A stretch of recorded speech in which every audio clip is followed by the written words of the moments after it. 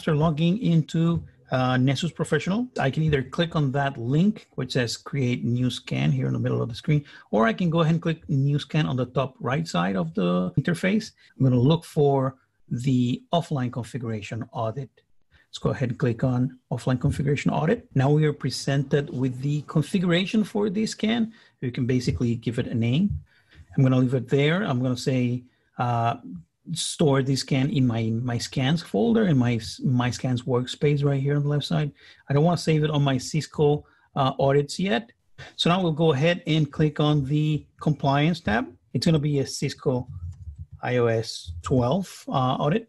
Let's go ahead and select Cisco iOS 12 L1 version 4.0.0.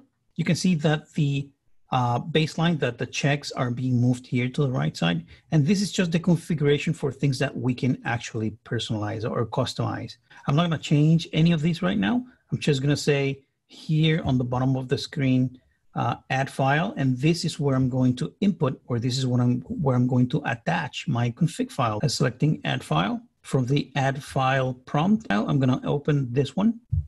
And basically this scan is ready. Let me go ahead and click on the launch button.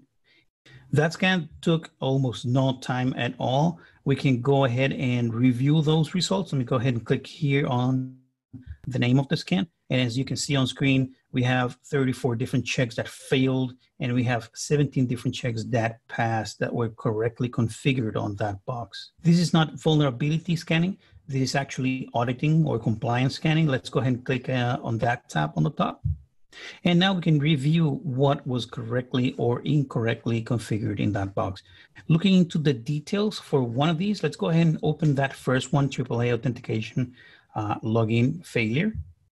So as you can see, the Nessus scan, the job that we just ran, did not find AAA authentication enabled on that box. It's not present. So therefore, the authentication is not secure.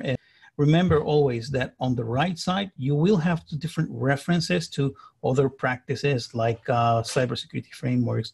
ISO 27000 could be one of the options here. It's different references that we have that can help you see how your efforts improve your security posture over time.